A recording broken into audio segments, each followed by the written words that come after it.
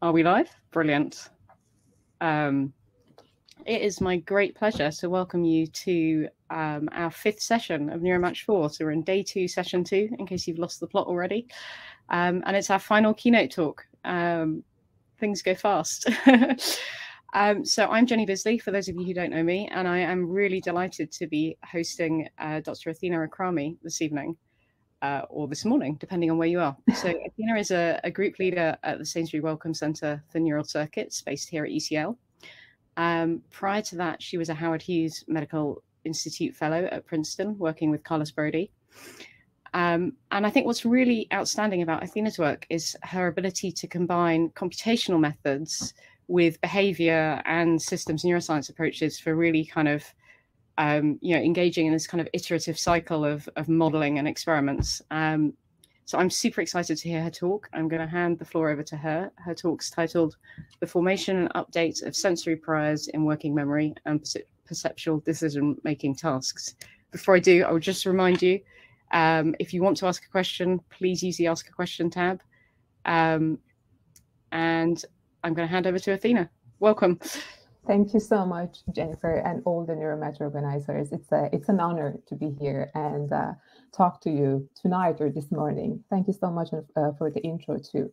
So yeah, today I'm going to talk to you a little bit about, as Jenny said, it's kind of a cycle back and forth between experiments and model to try to understand something about how we basically kind of learn implicitly. And that kind of implicit learning can impact our working memory and further down the line, our decision-making processes. To start with, let me present you some sort of a, hopefully kind of a fun clip to maybe a little bit wake you up. So I'm not seeing your faces. I hope this works. So I'm going to play for you a distorted sound. Just listen to this clip.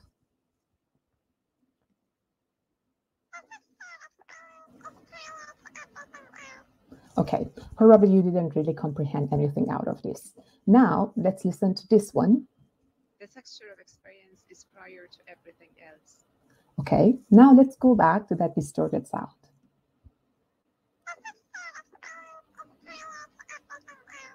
Okay, so again, I'm not seeing your faces. I hope this worked, meaning that after presentation of the clear voice clip, you could then going back to the distorted one, you could anchor yourself to some familiar patterns in order to denoise and disambiguate that distorted voice, right? So I presented this as a kind of a simple example of how basically kind of as we navigate in the environment, there are a lot of occasions that we deal with noisy and ambiguous situations, right? And we always use our prior knowledge, even if we are completely unaware of that, in order to kind of denoise these situations. So the question is that how we basically kind of acquire these big body of knowledge throughout our life, that most of it basically is unsupervised, right? And implicit, meaning that our brains, they evolutionarily speaking, they are evolved to be sensitive to regularities around us, right? That they are relevant to us. And most of these regularities, they unfold over time. And when the brains need to kind of learn these regularities over time, they basically kind of use our working memory in the back of our mind in order to piece together events, right? Like now that you are listening to me, and hopefully my speech is comprehensible for you, the reason is that even if you are unconscious about this, your working memory of different time scale is working in order to piece together for you the kind of words that I'm spitting out from which you can infer my previous sentences, my previous paragraphs, and the gist of what I'm trying to say, right? And you may also wonder how babies, in the first place, they learn language, right? So use of language is something, and then learning of the language in the first place is something else, right? So babies, when they get to the age of around 7-8 months, they can kind of start to learn the syntactic structure underlying language, right? And meaning that they have their brain has the right hardware in order for them to start in a completely unsupervised manner, meaning without any kind of explicit instruction or explicit reward, they kind of learn the syntactic structure. What are the phonemes? Where are the word boundaries, and what is the relationship between the words, right? So the question that we are trying to kind of tackle in our lab is basically kind of how does the brain learn these complex but structured regularities that most of the time they kind of unfold over time, right? And we kind of know that there is we use our working memory, and here I'm really using the working memory in a very loose way. Maybe it kind of would make some of the human cognitive scientists angry, but by working memory, I mean some internal representation of our external world. And after that, we kind of extract something abstract out of this internal representation. And we use that abstract knowledge and kind of discard the rest of it, right? So this is what I mean by working memory. And our brain uses this working memory in order to kind of learn regularities. And the interesting thing is that once we learn regularities, they kind of impact our working memory down the line. So imagine that I asked you to remember a set of words. I think you all agree that remembering gibberish is way more difficult than remembering coherent sentence. Why is that? Because in remembering coherent sentence, again, we anchor ourselves via these learned regularities into some familiar old prior knowledge in order to kind of remember things, right? So in the lab, we try to kind of utilize rats, mice, human subjects, and computational models in order to study different kind of tasks that fall underlying this kind of this interaction between these two faculty of our mind, working memory and learning regularities. Some of them are very similar to the example of the language, which is just like abstract learning of temporal patterns in a completely implicit way. Some of them are related to kind of learning some variables that have some sort of a probabilistic distribution. For instance, like the learning the distribution of the height of the people around you, right? It's just like, it's not that we sit down and put down individual heights and we kind of measure the distribution in a very direct mathematical way. No, we just like by observing people around us, we kind of form some belief about the distribution of the height of people around us. How do we do that? How are we sensitive to these variables around us that have this probabilistic nature? And we try to really kind of study these type of behaviors related to learning regularities and learning prior knowledges in tasks that would allow us to basically kind of parse out different phases of the behavior. In tasks, we call them parametric. For instance, like parametric working memory, okay? And at first glance, they may appear very kind of unnatural, but, and I agree with that, we kind of a trade-off between trying to kind of make the task more controllable, right? We know that what are the different phases of the task, meaning that what is the sensory encoding, what is the memory maintenance, where is the decision-making part.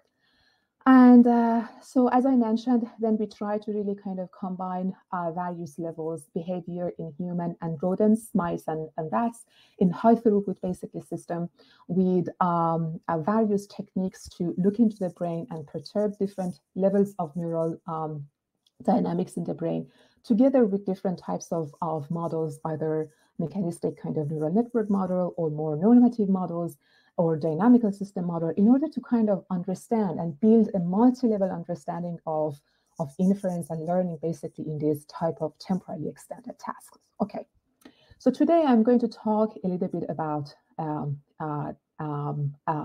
this specific notion of parametric working memory and how we can kind of tap into some understanding of learning priors and use of that in the in-working memory. So, as I mentioned, we would like to have tasks that would give us this ability to disambiguate and deconfound sensory coding from memory maintenance, from decision making. And very classic example of that is the work of Rodolfo Romo in monkeys, either in tactile or auditory domain, where, for instance, in the tactile, animals were receiving pulses, like trains of pulses on the fingertip. And these train of pulses, they had different frequencies, like, right, SA and SB. And they are separated by a certain delay interval. And the animal needed to basically compare the frequency of the second stimulus with the memory of the first one and then make a decision. Okay, this task, you may find it strange, but didn't exist until in 2014, together with Arash Vasihi and Matthew Diamond at CISA, we developed this task for the first time in tactile domain for rats. And then after I joined Carlos Brody at Princeton, I translated it into auditory domain. So it's basically a presentation of two stimuli, right? Two sequential stimuli. First stimulus, second stimulus, separated by a delay interval. And this delay interval can be as short as 100 milliseconds or as long as 20 milliseconds. And then while we are kind of basically looking into the brain or perturbing the brain during the memory, we are kind of sure that this whatever neural representation that correlates with the task, it's most likely correlates with the memory of the first stimulus, and it's not kind of confounded with the motor planning or future choice of the animal, because the animal has not yet received the second stimulus. Okay, so a kind of a closer presentation of the task in rodents. This is a top view, schematics of the top view of the task. So there is a operant conditioning chamber. The animal, it has like 3 pokes. The animal pokes in the center, receives a sound. This is like a kind of a noise sound, meaning that at each moment in time, amplitude of the sound comes from a Gaussian distribution. And by changing the variance of the Gaussian distribution, we basically are modulating the amplitude of the noise of the sound. So it is presented for 400 milliseconds. There is again a variable delay interval, second stimulus, and then go cue. And following the go cue, the animal can withdraw, go to the left or right side of the box in order to receive the reward. And the way that we are delivering reward depends on the relationship between the 2 stimuli. Okay. And we have basically equivalent tasks for humans, both in auditory and tactile domain. Okay, so let's now dig a little bit into kind of a nature of this type of working memory task. So as I said, we present subjects with the first stimulus that has a certain amplitude, right, SA. And then after a certain time, we present them with the second stimulus, okay? And what we ask them to basically, we expect subjects to compare the second stimulus with the memory of the first stimulus, right? But memory is inherently noisy. So our brains, the brain of this little guy, as well as our human subjects, can either kind of give up to this noisy representation of memory or somehow cheat in a smart way. Meaning that, imagine that the animal, after many exposure to different stimuli, builds some sort of a prototype sound. What is the most likely sound that can happen in this context? And then in this kind of a dimension that kind of represents loudness of the sound, when the actual sound falls somewhere here, and then if it kind of gets noisy, it may just like randomly move around and fade even. Instead of that, this sound may kind of contract toward this prototype sound, which can be built by looking at the recent history of the sounds. Okay, so what I am depicting here is a very kind of a Bayesian and maybe optimal strategy of dealing with noisy memory. Okay, meaning that we build this kind of a prior, what is the most typical sound, and we basically kind of snap our noisy memory into that in order to denoise it. Okay, and this for the first time was discovered by an American psychologist, Hollingworth, and I really recommend kind of reading his early works in various types of human psychophysics experiments, and particularly he is the one who saved Coca-Cola for Americans, because when Coca-Cola came out, it had a really high content of caffeine, and regulatory agencies, they wanted to ban it because of this high level of caffeine. But then Coca-Cola kind of hired Hollingworth and asked him to, can you please kind of tell these people that there is nothing harmful in Coca-Cola. And Hollingworth ran really meticulous, very beautiful psychophysics, various types of measurements that would kind of show that, if anything, there is actually benefit in having caffeine. So, and he basically kind of discovered this phenomenon that it's been called various names. One of them is contraction bias. You can find it in under the name of assimilation to context or order effect, different names. But it basically means that the perceived value of items held in working memory, they contract toward the mean of the prior formed by all the stimuli being used in the task. And this has been since then replicated in various modalities in different tasks, mainly in humans. So if we go back to our task, we can kind of try to imagine what is the possible way of contraction bias showing itself in the task. So here I'm presenting again the stimulus set, first stimulus, second stimulus, diagonal means they are equal. And the color here shows the difficulty of the comparison task, right? So these two, like the memory of the first stimulus needs to be compared to the second stimulus. The closer to the diagonal, the more difficult is comparison. And here the vertical line shows basically the mean of the stimuli, okay? So under the assumption of contraction bias, if we have one pair of stimuli like these, the memory of the first stimulus will move toward the mean, toward this vertical line. And by virtue of that, that's going to get close to the diagonal, and the comparison task becomes more difficult. But then we do have other pairs, like this one here, that by moving basically the memory of the first stimulus toward the vertical line, it's going to go away from the diagonal, and the comparison task becomes easier. So then we can kind of divide all these stimulus set into different areas that we can call them bias plus, where contraction bias is kind of beneficial to the task, and bias minus, where contraction bias is actually kind of detrimental to the behavior, right? And we can particularly have some sort of a psychometric pairs of stimuli where we are manipulating the difficulty by changing the basically distance to the diagonal. And all of these psychometric pairs are now basically sitting in the bias minus region. That's kind of important because I will get back to that point later. Okay, so here is what we are presenting, the set of stimuli that we are presenting during each session to our animals. Or intermingled within one session. Also, there is, as I mentioned before, a variable delay interval. When we first look at the average performance over all pairs of stimuli for different delay intervals, one kind of things that, it seems that working memory behavior here is pretty stable from 2 seconds of delay interval to 12 seconds. But it's kind of cheating, and I will get back to that later, because it's very important to break down the performance for individual pairs and then look at some patterns that emerge, meaning that, look at here, the performance here is much worse than here, right? As we move this way, the performance decreases, and performance here is much worse than here. And we basically, as we move here, performance gets worse.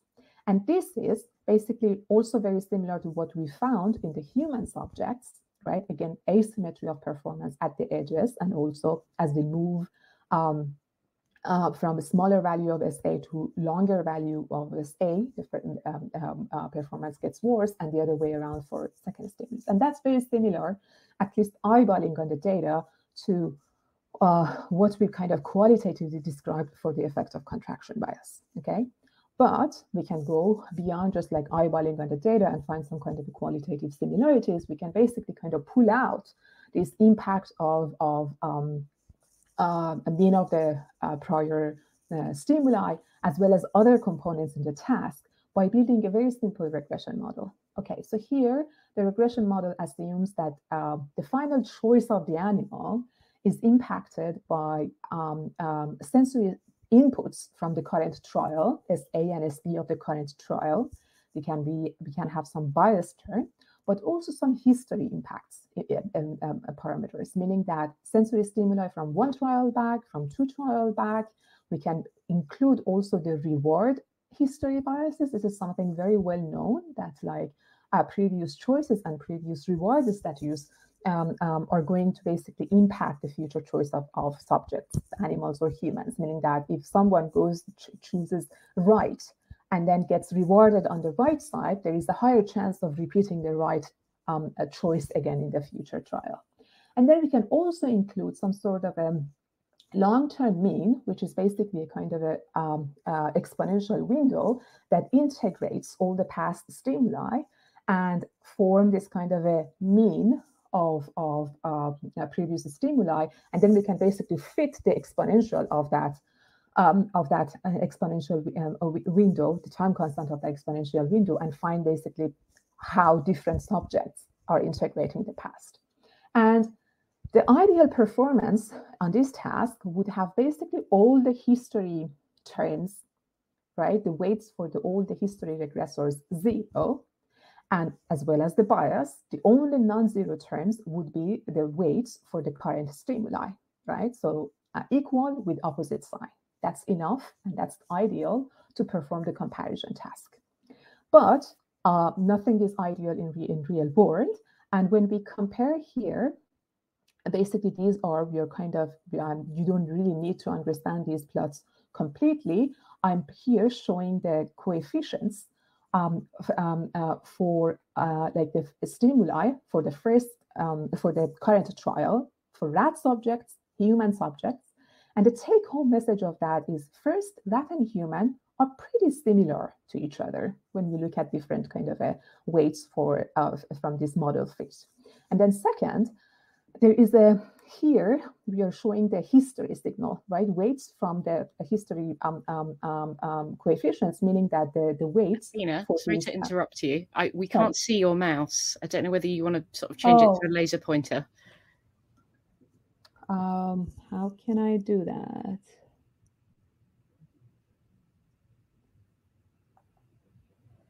So, are you in PowerPoint or as a PDF or Keynote? I am in PowerPoint. I think if you hover in the left-hand corner, you should get a little menu, and you can right-click, usually to change it to a laser pointer, and then hopefully we'll be able to see it. Okay.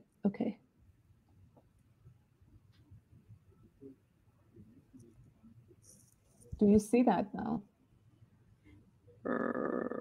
No. No, sorry. I am sorry. Then I don't know how to do that. I mean, you can probably just describe where you are. I just didn't want you to be exactly. thinking you were pointing at stuff. Really sorry. Yeah. Unless anyone out there knows. Full screen, really? Yeah, sorry, just seeing if anyone's got any ideas, but doesn't seem like it. It is PowerPoint, and I don't see that option here. There is like, I can choose a pen, but that's different, but I can't really choose I don't know whether on Mac things are weirder. I'm so sorry. So I was basically pointing at, that's then difficult. At this left bottom plots, which are, I'm showing basically the weights for you see the x-axis says weight values, and then where there is a red box, it's basically showing the weights, significant weights from the model fit for the sensory for the stimuli from one trial back, for instance. And as you see, again, a lot of the subjects, they have significant non-zero values of the sensory history term, and human and rats are very similar to each other. And when we basically summarize, look at the summary of the sensory history versus reward history in this purple versus green plot in the middle down, you see that both of them are non-zero, but the sensory history part is basically kind of weighs larger in this behavior. Okay, another interesting thing, this plot on the lower right part is that, as I said, we can kind of fit different exponential windows with different time constants. And when we look at a tau for best fit for the individual rats, it seems that we kind of get a bimodal distribution of rats, meaning that some rats, it seems they are kind of integrating over hundreds of trials, and some of them are integrating over kind of a tens of trials, which is very interesting. We'll try to kind of dig into that more now. Okay. So we have a behavior. It seems that we can show that in this working memory task, parametric working memory task, working memory is kind of clearly impacted by the history of sensory events as well as reward events in the task. So what can we kind of say about the brain? And so from the literature in primate and human, we already knew that like prefrontal and posterior parietal cortices are involved in working memory, but are they also involved in parametric working memory of graded sensory stimuli? That was not clear. And particularly in rodent studies, when you look at the kind of previous works, that they are not basically explicit working memory tasks, but they are perceptual tasks that rely on working memory, like delayed orientation or accumulation of evidence or multisensory integration.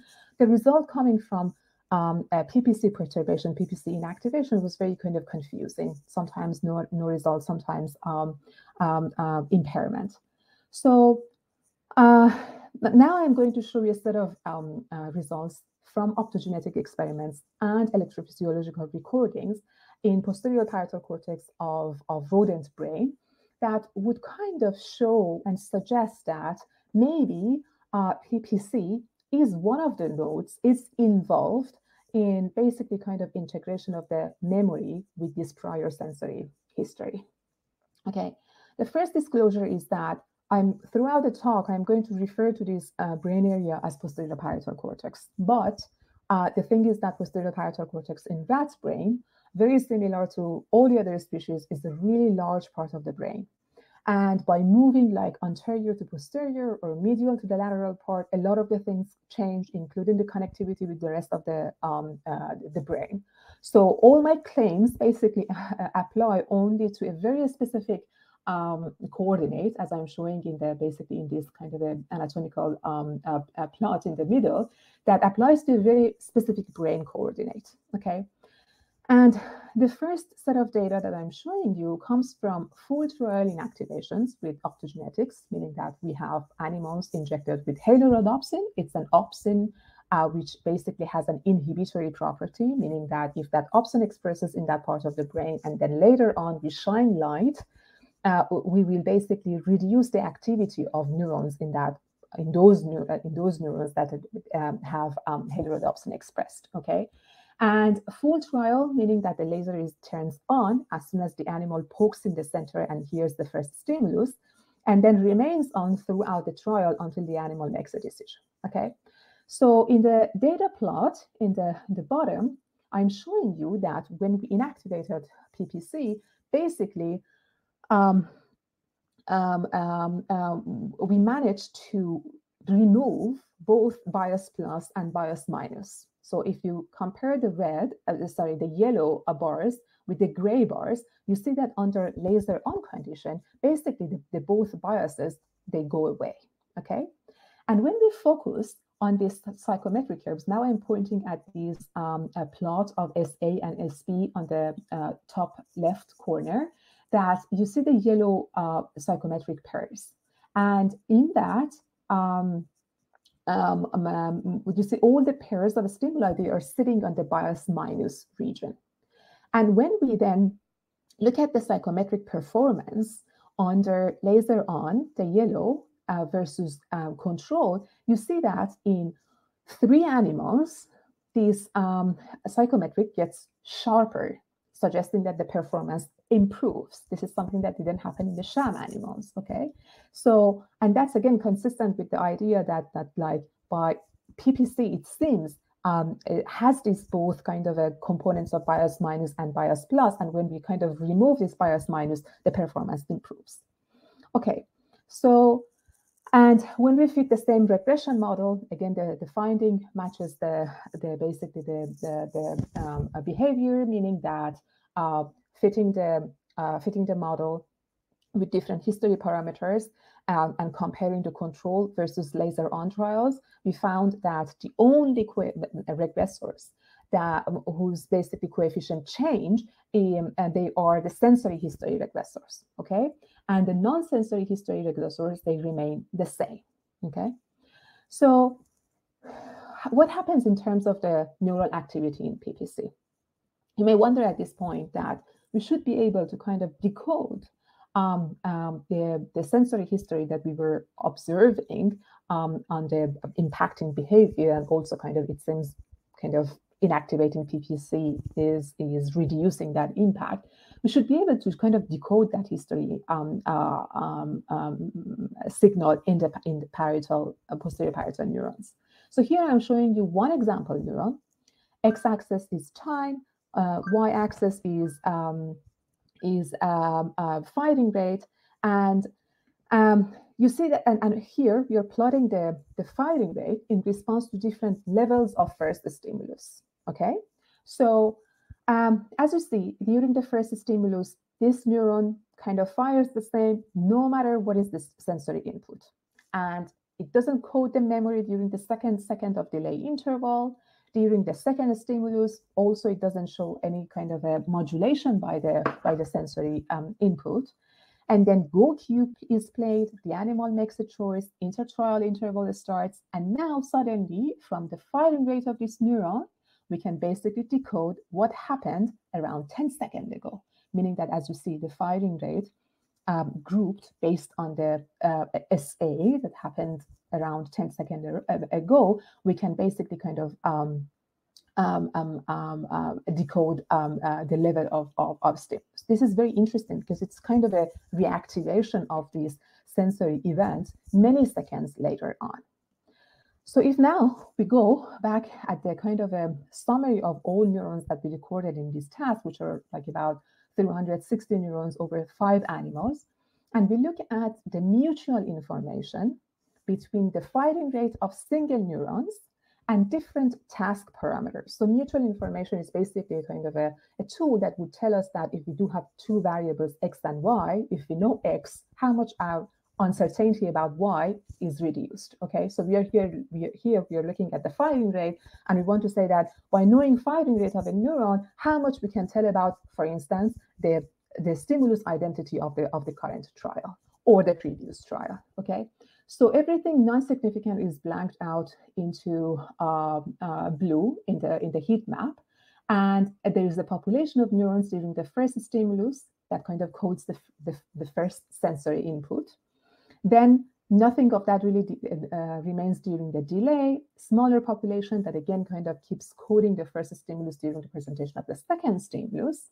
Kind of silent during the ITI, and then a large population of neurons. Again, I'm pointing at the heat map that kind of starts having high and significant level of mutual information with the SA. Okay, so summarizing these heat map in the plot below, we are showing the percentage of cells with significant mutual information. Red shows the mutual information about current sensory input, SA, and blue shows the mutual information about the previous trial, okay, sensory input from the previous trial. And as you can see, when the next trial, this kind of a current trial starts, there is this population of blue here that these are basically neurons that keep coding the still previous stimulus, not the current stimulus, okay? And if we kind of look at whether there is any kind of a correlation between this population here and behavior, we can simply, in the bottom plot, we can kind of first, over 5 different animals that we had, we can basically kind of sort the size of these, or the amount of mutual information carried by PPC neurons. And you see that there is like some animals, they have very small amounts of information, some animals have higher. And then we can go back to their behavior, and ask how much in their behavior they are influenced by this past sensory input, right? And then there's kind of you get another sorting. And then there is a very clear, strong modulation between these neurons carrying sensory history and the amount of behavioral biases that the animals show. And so here we basically look at this neural activity during this delay interval of the current trial. But now we can basically move back. Here the x-axis shows different basically kind of a time epochs before the start of the trial. And look at the magenta line here. So magenta line, it's kind of peaks during the current delay, the delay interval of the current trial, right? Between like 0 to 2 seconds and then 2 to 4 seconds of the current trial, right? So, and when I went back and repeated basically the optogenetic experiments, but now focusing on different time epochs of the task, first stimulus, delay interval, or second stimulus, it seems that this impact of sharpening of the psychometric, consistent with removal of the bias minus in the task, happens if I perturb PPC during the delay interval. So it seems that kind of this perturbation study is basically consistent with this correlation study of the neuron and behavior, that like this correlation is picked during the delay interval, as if like somehow this history signal is integrated by the working memory sometime during the delay interval. Okay, so I have a summary here before moving to the kind of the next part, which is making sense of these sensory history biases via some modeling work. So first, working memory is impacted by history of sensory events. And this is something optimal given how noisy our memories are. And it seems that in rats, at least this specific coordinate in posterior parietal cortex is kind of causally related to these sensory, previous sensory history, and represents this part of the sensory history. And by removing this sensory history, it seems that behaviorally, we can detect the impact on reduced biases, the sensory history biases. Okay, so as I said, it seems that somehow this integration of the memory and this previous sensory prior history happens during the memory interval. Okay, and maybe some happens somewhere downstream of PPC. And why do I say that? I showed you some optogenetic experiments and also the neural correlate peaks during the delay. Also behaviorally, when we look at measure the bias plus and bias minus for different delay intervals, these biases increases, and they increase as we increase the delay interval, okay? And this is something that actually, when we look at another task that doesn't have the working memory component at all, so it's basically a sound categorization task. Rats or human subjects, they hear a sound and then they kind of need to categorize it into something above or below a kind of an arbitrary boundary. So in this task, that currently is being investigated by different people in the lab, Elena and Victor particularly, we cannot find contraction bias. There are other very interesting phenomena, meaning that subjects show interesting sensitivities to the underlying statistics of the sensory inputs, but not contraction bias. So it seems this kind of a working memory component is kind of important, and it kind of goes back to this notion of maybe optimal Bayesian framework, that we would like to form some sort of a prior knowledge, what is the typical sound, and we would like to somehow kind of, when we recall the memory, we estimate it through this prior, and that is a more basically optimal way of recalling noisy memories than just like giving up to the noise. Okay. On the other hand, I have to say that when we look into the behavior, I briefly mentioned that when I was telling you about the regression model, that there is a strong bias toward very immediate past trial, okay? Meaning that here, basically, I'm kind of quantifying that bias and like the heat maps, the x-axis shows current trial, the y-axis one trial back, okay, for our humans, rats, and in tactile domain or auditory domain. And you see there is a modulation by the y-axis, okay? Meaning that the memory on the stimuli in the current trial is impacted by immediate one trial back, okay? So in the bottom plot, when we look at this amount of this bias, it seems that the bias from the most immediate trial is the strongest, and then it kind of dies, and then it's even stronger than this kind of a mean of a stimuli. Okay, so how then now we can reconcile the fact that there is these very short-term history biases toward immediate past trial, and then on the other hand, this kind of a Bayesian notion that like contraction bias comes from this kind of a drift of the memory toward mean of the previous experiences. So in the remaining time, I'm going to briefly tell you some kind of a new insight that the work by Vijay in collaboration with Claudio Klopa's lab is giving us, which is kind of they were very surprising to me. And let me walk you through that. So Vijay is modeling this kind of interplay between the working memory and sensory history by having two basically continuous attractors, okay? So we do have basically this kind of a bump attractors for the working memory network and also for the PPC network. And there is basically kind of a one-to-one mapping from the PPC network into working memory network. And the only difference between these two networks is that the integration time of PPC is much slower than working memory, right? That's a way for us to basically kind of model these sensory history. Okay, so PPC, both of them, they receive input, sensory input. PPC integrates it much slower, and then kind of sends these slow integrated sensory input to the working memory network. So if you look at how basically this network operates, at the time of the first stimulus presentation, okay, the working memory network, it's basically hovering somewhere random, okay? This is before the stimulus 1. The stimulus 1 arrives, and then working memory network jumps into that. So it's a new bump representing the first stimulus. Then the stimulus 1 disappears. This is a kind of a attractor network.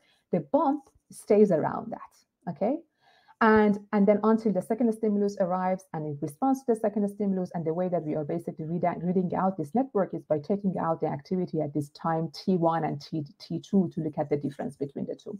So this is a case of a stable memory, meaning that the working memory is not really affected by the input from the PPC network. But we can imagine now the volatile memory of S1 in the working memory network. So here again, I'm showing you example of two stimuli. The first stimulus and S2 are very close to each other. S1 is smaller than S2. So now in this scenario, the working memory network jumps to the place of the first stimulus, but now it is kind of influenced by the input from PPC, and PPC input can kind of push this into a new place where PPC dictates where to go. And now this new location of the bump, right, where we kind of look at when we want to read out and make a decision, this new bump is going to give us a different result because this S hat of S hat 1, right, this new memory of the first stimulus is now actually larger than S2. So this is basically an example of bias minus. But we can also have bias plus situations, meaning that where PPC dictates and a working memory to bump to move to, now this new location is basically increases the distance between S2 and the memory of the first stimulus, and therefore it kind of increases the chances of correct answer. So it's producing bias plus. And when we look at the performance of our model, on these different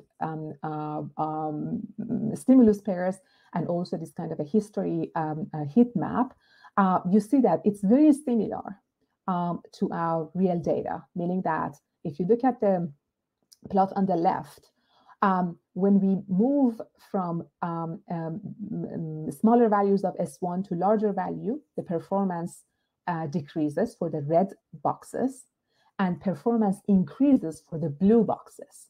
And that's basically very similar to the data, except for that, I'm sorry, the colors are switched. But it's basically kind of the same pattern, right? This asymmetry of the performance on this stimulus set, and very clear modulation by previous trial, the identity of the previous trial, as you can see in the heat map plots. The y-axis, there's a clear modulation by the y-axis, and that's the immediate previous trial. Okay, so what is exactly happening in this task? The thing is that, as I said, in some trials, memory bump survives. It's not volatile, and memory bump doesn't move around and gives us a kind of a faithful representation of the memory. But then in some other trials, the memory bump jumps to where sensory history input is, to where PPC tells it where to go, right? And mathematically speaking, at each trial, so we do have these pairs of a pair of stimuli, S1T, S2T at trial T, and there is 1 minus epsilon chance of basically non-volatile memory, meaning that S1T, actually this should be S hat 1 and S2, will give us the correct comparison, right? But then there is an epsilon chance that actually this new, this memory is volatile, and S hat is now moved to somewhere new. Where can it move? It can move either in a new place that would still give us the right classification, or move somewhere that now would give us the wrong classification, right? And where this S hat goes depends on basically distribution of the bump location in PPC network, okay? So if we have a kind of a uniform sampling of all these pairs of stimuli here, this is what we are going to get as a marginal distribution of stimuli, okay? And so this is the marginal distribution of stimuli. The distribution of pi, the bump location over PPC, is very similar to this, but it's kind of narrower because PPC is now kind of slowly integrating this. So if you kind of want to graphically present that, again, we have this stimulus set, and we are now showing just this kind of a distribution of bumps over pi, basically marginal bump location in PPC network. And this is the ideal performance, right? This is what we wanted to have. But now, if these stimulus is going to move, look at the darkest red box, okay? So here it's darkest red box because if it moves, it's going to move somewhere on this distribution. And most of the places on this distribution, the ones that are on the right side of the diagonal, they are still going to give us the correct answer, right? So this kind of an influence of the PPC network or the history network is not going to have much of an impact on this one. But let's move up a little bit. As you see that now that we move, the possible wrong location, which means that the part of this distribution on the left side of the diagonal is just like increasing, right? So these pairs of stimuli, they have higher chance of moving somewhere, which is a wrong place for the comparison, right? Similarly, for this stimuli above the diagonal, right? As we move down, now we are basically increasing this red section, which means that the places that if this stimulus moves to, it's going to give us a wrong comparison. And that will just like, that is the reason that we are getting this kind of a gradual shift in the behavior in the average performance, okay?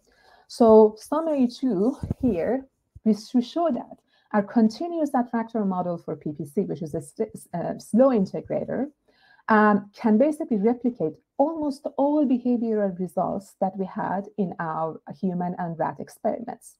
And this model suggests that this short-term history bias, which means that kind of a drift toward, it's basically just a kind of a jump toward the most recent past, can produce this seemingly contraction toward the mean effect that we observe it as on the kind of an average performance, right?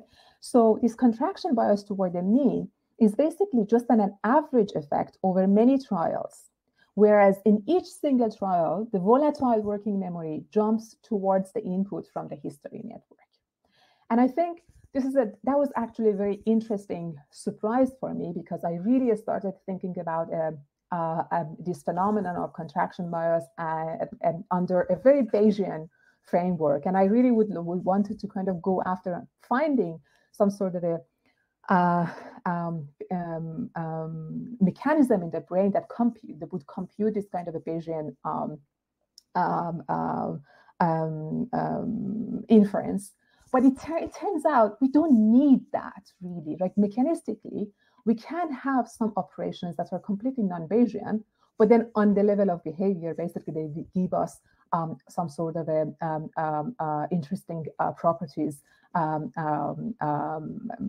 that fit very well under the Bayesian framework, right? So it's just basically this kind of a confusion between, does brain do Bayesian computation explicitly, or basically we can model the brain function and the behavior and cognitive outputs in a Bayesian framework, right? So I can either stop here or tell you a little bit more about the next things that we are trying to kind of dig into in terms of the memory recall and the impact of the priors in the memory recall. Jenny, you told me I can totally stop here, or I can talk for like 4 or 5 more minutes. I think there are quite a few questions. So if you'd like to, if we want to have a bit of a discussion, we should probably move to them. Although it's quite tantalizing. I can just briefly, as a teaser, just say that. So in the working memory task that I talked to you about so far, the output is basically binary. So remember something, compare it to the second stimulus, tell me whether they are either similar or different, or larger or smaller, right? So it's just a kind of a binary comparison. And we are kind of throwing out a lot of information about the nature of the memory. So in other tasks that we are working on in the lab, we are focusing on a kind of a memory reconstruction task that would give us some continuous readout into the memory. And we are having it easily for humans, but Peter Vincent, PhD student in the lab, he's heroically basically translating this in rats and mice. But we also have some other special working memory tasks in rats that they would show this very interesting readout into the memory. So that's it. By that, I stop here, and I thank all the members of LimLab, and also all the collaborators that I do have at Gatsby, SWC, Imperial College. Thank you so much for your attention. You get the sad clapping of one person. Thank you, Athena. That was beautiful. Okay, let's move to some questions. So one question, so I'm sort of going by the number of votes questions have. Can you scale the magnitude of the contraction bias with the variance of the stimuli? That's a really great question. So I'm not sure whether I completely understand what they mean by the variance of a stimuli, but does it mean so? But definitely we can kind of change the variance of that noisy memory, right? For instance, by increasing delay interval. That's exactly what we were trying to do. When we increase the delay interval, the contraction bias clearly gets stronger. And our interpretation of that is that the memory becomes basically, if you do have some sort of a kind of a distribution over that memory, it becomes, the variance increases, it becomes noisier, and therefore stronger influenced by the by this prior, or under this kind of a mechanistic model that we are proposing, the memory becomes more volatile. That bump in the working memory network becomes more volatile, and it's therefore kind of easier for the PPC to move it around. So we definitely do have that. We have also some data when we are basically changing the distribution, how we are sampling the stimuli in this range, Now I showed you results from a uniform distribution, but we can totally change the distribution. And it seems, yes, that changes contraction bias as well. Interesting. So a question from Anne Uri. Were the individual differences in rat behavior dominated by neural responses to sensory history, or could you also predict individual tendencies towards repeating choices or rewards? Oh, fantastic question. Shame on me that I haven't looked at that. I do have the data, but I haven't looked at that. I should. That's a great question. The only thing that I can say that it seems perturbing PPC didn't really change the choice history or the reward history biases. Okay, even if I could totally decode choice history and reward history from PPC. Okay, so, and then later on, when in another data set, another behavior, I kind of looked in a kind of a comparative way, looked at sensory history versus choice history in PPC, FOF, and striatum. It seems that these sensory history and choice history are present on all these three networks, but the strongest sensory history is presented in PPC, and the strongest choice history was presented in FOF. So I say that, meaning I want to say that it seems kind of a choice. These are distributed. It's more about like which area might have a stronger influence, right? Which area might be more of a kind of a bottleneck in terms of downstream behavior.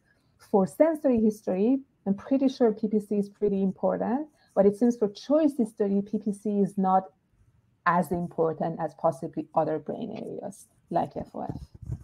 Interesting. So a question from Megan Peters. If the contraction bias is due to drift towards a prior, could you use dropout lines in a computational psychiatry approach to explore hypo-prior models, e.g. of autism and other failures in Bayesian inference in various psychiatric disorders? That's a great question, Megan. Yes, yes. And actually, there are already some works into that. To be honest, so when I first really saw the result, my very first, I really didn't know about any of this when I started doing my inactivation experiments in PPC. I really wanted to go after just like maintenance mechanism underlying working memory, and I wanted to focus that. And then the very first set of data that I collected was sharpening of the psychometric, right? Which was mind-blowing for me. What is going on? There's something wrong. And the thing that kind of helped me a lot to understand what's going on and put together pieces of a puzzle was some work from dyslexia and autism related to contraction bias. And they are works mainly done by Mira Fahisar. And she has basically a kind of a theory about like dyslexia, but now she's looking into autism. Now I'm collaborating with her, actually. We're looking into like autism, schizophrenia, and dyslexia. And it seems that like they do show different types of contraction biases. Types meaning that at the first glance, it seems like dyslexic people, they don't show contraction bias at all. And she has a theory that she calls it kind of an anchoring theory that like dyslexic people cannot anchor themselves into predictions from the past because they can't basically build those predictions because they cannot integrate. Okay, this is the basically, and so she has done some works behaviorally before on these groups, and very recently there is actually a Nature Neuroscience paper together with Manish Sahani, comparison between neurotypicals, autistic and dyslexic in terms of time scale of contraction bias.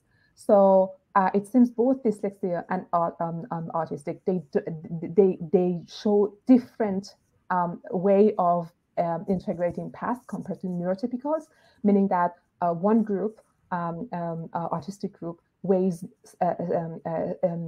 strongly the immediate past and not longer one, and autism is the other way around. So there has been now some kind of a definitely some interest in kind of understanding possible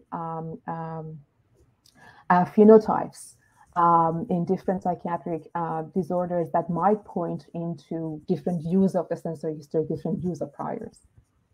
That's super interesting. Okay, I'm going to have to close this session or I'm going to get in big trouble with the other organisers.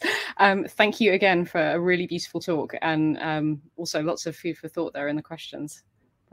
Thank you so much. Thanks, Jenny. Thanks, everyone. It was a pleasure to be here. Thank you. Bye.